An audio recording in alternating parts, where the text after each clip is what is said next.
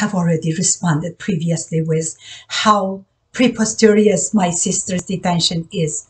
With the confirmation by the Chinese authorities of the false charges, it's clear that this regime has no shame about forcibly disappearing a grandmother, a mother, a peaceful individual.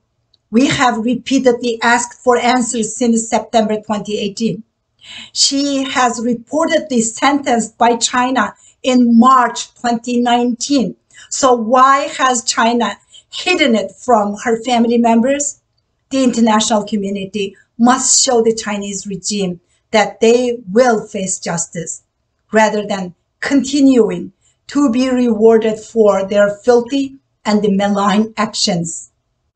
They must be held to account for taking innocent people as political prisoners. My sister has never been politically active.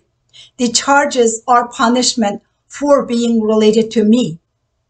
The Chinese authorities have already labeled our organization, Campaign for Uyghurs, as a terrorist organization because we advocated for human rights, rights that are so brutally denied to all Uyghurs. So I want to ask the international community, if a country can imprison family members of foreign citizens, is this really the country you will choose to do business with?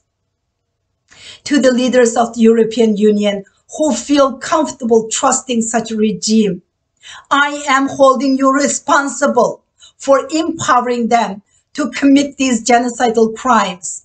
They are running concentration camps, normalizing slavery, and are punishing my sister for my exercising rights as a foreign citizen.